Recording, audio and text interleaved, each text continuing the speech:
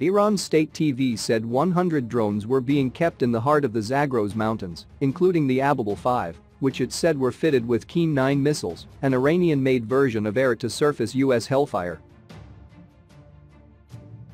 No doubt the drones of Islamic Republic of Iran's armed forces are the region's most powerful, Maj Gen Mousavi said. Our capability to upgrade drones is unstoppable. The state TV correspondent said he was taken blindfolded to the drone base in a 45-minute helicopter flight from Kermanshah in western Iran. Iran has long claimed to have underground missile bases across the country and along its coast.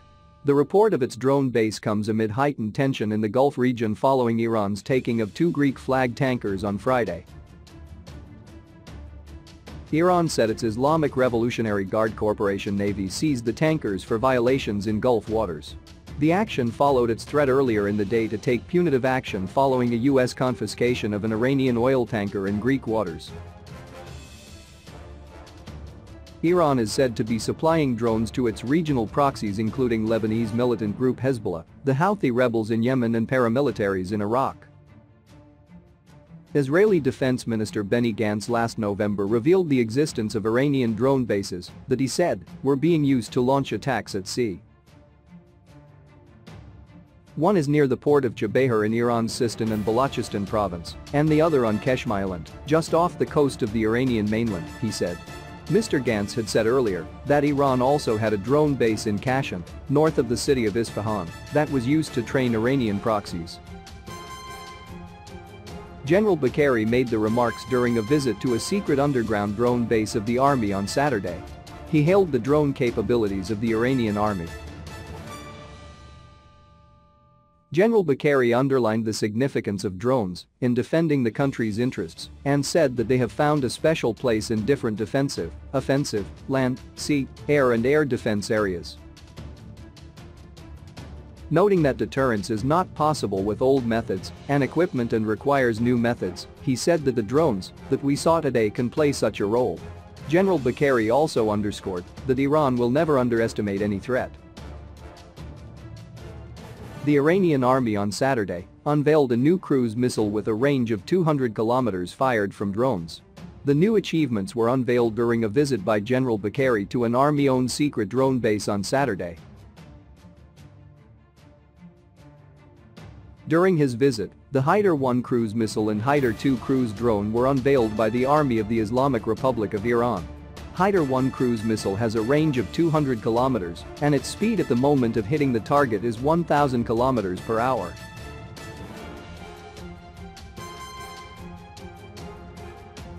It is the first cruise missile capable of being firing by a drone. Iran has made great progress in developing different drones and missiles and has been able to export them to other countries. Earlier this month, General Bakhari and Tajik Defense Minister General Sherali Mirzo inaugurated a plant in Tajikistan to manufacture Iran-made Ababel 2 drones in the Central Asian country. The Ababel 2 of production plant was inaugurated in the Tajik capital of Dushan.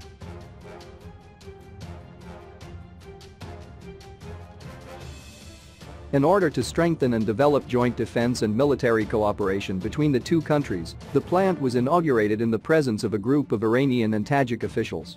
Addressing the ceremony, General Bakhari said that the Islamic Republic of Iran, with the efforts of its committed specialists and scientists, and by using its internal capacities, has been able to make a significant growth in all military and defense dimensions, especially production of drones.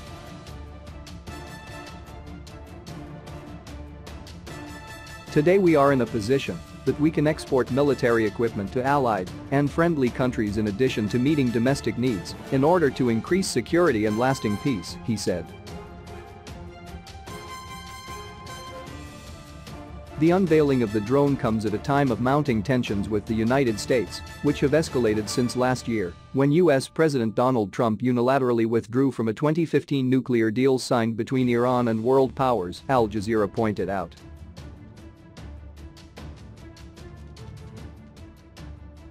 Washington has since reimposed sanctions to strangle the Iranian economy as part of a pressure campaign to force Tehran to negotiate a new agreement.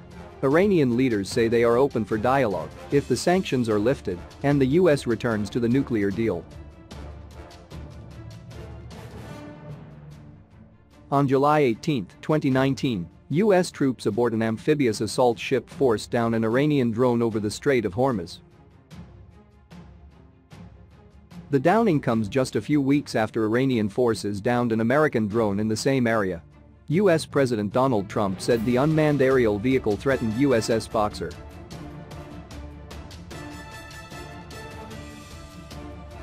Pentagon spokesman Jonathan Hoffman told the New York Times that Boxer was in international waters at the time of the incident. The drone closed within a threatening range before Boxer took action.